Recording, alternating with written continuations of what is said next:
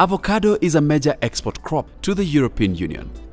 However, for several years now, high prevalence of pests and diseases have negatively impacted avocado production and trade due to high levels of pre- and post-harvest losses. We have a fruit here which is not doing well. To improve the situation, COLECP has developed a training program on integrated pest management, or IPM, for avocado, specifically targeting agronomists from avocado producing and exporting companies in Kenya with an aim of filling this skill gap. Heat is different from light. This video aims at presenting the viewer with the general key messages to retain from this training. So you turn the leaf and look. Sometimes you see things walking. Dr. Virginia Kimani, one of the lead crop protection trainers in Kenya, tells us more about the training and the field observations. Our goal is basically to explore what are the options that are available for integrated pest management of avocado, and especially in this area in Kenya in general. The most common avocado pests in Kenya that are of economic importance and prohibited in some markets such as the European Union includes the fruit fly, scientifically known as Bactrocera invadens or Ceratitis sp, the false codling moth or FCM, also known as Tomatotibia leucotreta, mosquito bugs, and thrips, among others. And in terms of diseases, anthracnose, phytophthora, roselinia, cerospora, pepper spot, sunblotch, and sunburn are some of the most common diseases affecting avocado production in Kenya. This video covers 3 key components of avocado IPM training, namely scouting and monitoring for pests and diseases, identification of pests and diseases, and IPM control measures for avocado pests and diseases. There's a lot that goes on within the plants. For a successful scouting activity to take place, a block of 10 data trees was selected in the farm during the field training, and on each tree, the following activities were carried out. An inspection for white sugary exudates, which would give an indication of pest damage. The health status of each tree was checked to identify anthracnose, phytophthora, roselinia, cerospora, pepper spot, sunblotch, and sunburn diseases. An inspection for the presence of thrips, fruit flies, and the false codling moth, and finally, an inspection for the presence of coconut bugs and mosquito bugs.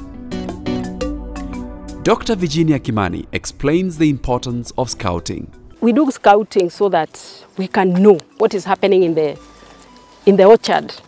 It's a finding out exercise. And when you get there, basically you are doing as much as possible in terms of looking, examining, critiquing, checking out. So we normally would expect this false codling moth, would expect there might be fruit flies, we would expect maybe there are some insects called thrips. We also have a certain disease which is quite important in avocado called anthracnose. It may start in the field, but later it is seen more closely when you are ready to pack. In case sugary exudates are observed during scouting, it is recommended to have a closer look at the selected fruits using a magnifying lens, and also by cutting open a few fruits using a pocket knife to determine the pests that may be present. All the information observed during scouting must be recorded and communicated for further interventions. On identification, field visits offer the best opportunity for trainees to practically learn the various symptoms of different avocado pests and diseases. For instance, it was observed that fruit flies lay eggs under the skin of the fruits. This can happen at any stage of the fruit development. When the fruit grows, lesions appear as slight puncture marks surrounded by white substances. As the fruit develops, the lesions become dry and turn into a distinct star-shaped crack on the skin surface, and the fruits may fall prematurely.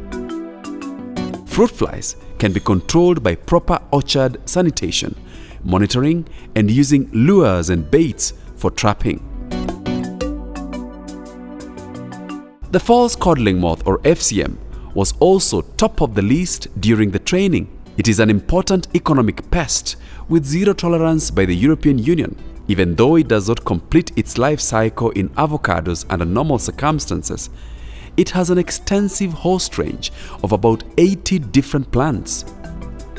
It has 4 stages in its life cycle, namely the egg, the larva, the pupa, and the adult moth. Their caterpillars damage the fruit, and its key symptoms is irregular lesions with granular frost on the fruits. Some insect is trying to make a home around here. While examining avocado leaves using a magnifying lens, signs of thrips were also observed under the leaves during the exercise.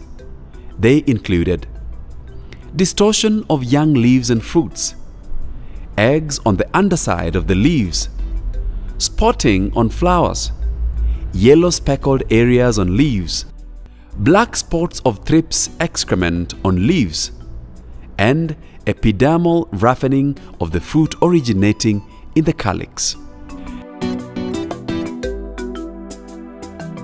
And finally, the presence of sucking bugs, such as coconut bugs and mosquito bugs, were also observed.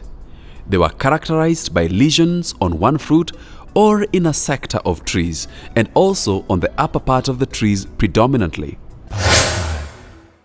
But how do you ensure that these avocado pests and diseases are eliminated or kept under control? Agronomists and orchard managers should be able to make an informed decision on pest and disease management options based on their observations and the available control methods for pests. I can see the fruit has been seriously, eaten up.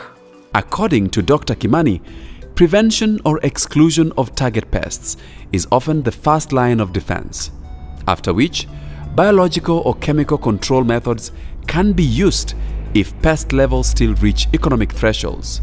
A good grower would start even from the seedling stage so that they get clean seedlings, and then even as they plant the seed, then they are planting it in a clean soil, making sure that the plant is clear of weeds, because some weeds alternate hosts to certain pests and diseases. And overall, the IPM using biological, mechanical, cultural, and chemical methods where they are quite available. That would be an integrated approach. The use of traps and lures is one example of a management tool for monitoring and controlling of pests such as the fruit fly and the false codling moth. The lure only attracts the fly, and then the chemical is the one that kills the fly when it is already captured. They are both classified as quarantine pests, and therefore a simple sighting of any of these pests in the traps means action must be taken. The use of traps and lures also help in reducing their population in avocado orchards. For the traps to work effectively, the following rules must be adhered to. All dispensers be stored in the refrigerator until use. All old dispensers be disposed of outside the orchards. Traps should be placed on the upwind area of the orchard as well as in the 4th or 5th row from the perimeter of the orchard. Use plus or minus 1 trap for every 4 hectares. Traps should be placed on the southern side of the tree and in dense orchards. The southwestern or western areas should be considered. Each trap should be placed as high up in the tree as possible, and rather position the trap in the outside area of the canopy than deeper in the canopy close to the main stem. And ensure that the trap can move freely and that the moths have unhindered access to the trap. The use of cover crops such as sweet potato vines, beans, sun hemp, and cowpeas is also recommended as they provide nourishment or nectar for beneficial insects such as bees that help in pollination. However, there is a risk of interference, and therefore they must be selected carefully to avoid those that may play as alternate hosts of pests that affect avocado. If you are not able to choose the other crop that you are going to intercrop with the avocado, you could end up maybe choosing a crop that is going to undermine your target crop, which is the avocado. The roots of the avocado stretch a bit far from the main trunk. So even if you are intercropping, it's important to not interfere so much with the roots where they are trying to feed the plant. Cultural methods such as use of certified seeds, soil drenching, pruning for aeration, and mulching 1 meter away from avocado trees are also some of the recommended IPM control measures that can be used to lower pest and disease prevalence. Proper drainage should be ensured in the orchard to avoid root rot diseases. Sanitation in the orchards should also be maintained, for instance, through collection and proper disposal of fallen avocado fruits. Faith Mwandiko, one of the trainees who attended the field training, explains. What I've learned is the other means that should intervene the spray programs for avocado in managing pests and diseases. One of the IPM measures, we have the cultural methods, that is sanitation of the fields or the orchards should remain clean, because if we have maybe like weeds or branches which have been cut and dropped anyhow, they tend to be the host for the diseases and the pests. It is worth noting that after the implementation of the IPM program, its effectiveness should be monitored in order to establish if the pest occurrence has decreased or stabilized. Agronomists or orchard managers must continue monitoring pest population levels to inform on any additional management strategies and evaluate their overall effectiveness.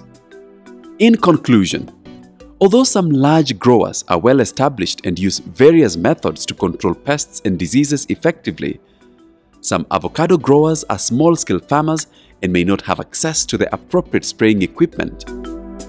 The EU is also placing an increasingly bigger emphasis on sustainably produced fruits, composting and generally enriching the soil with products such as trichoderma, and the use of biological pest control products such as Bovaria and Metarhizium will not only enhance plant vigor, but it also controls important pests and diseases with soil-dwelling life stages such as thrips or false codling moth.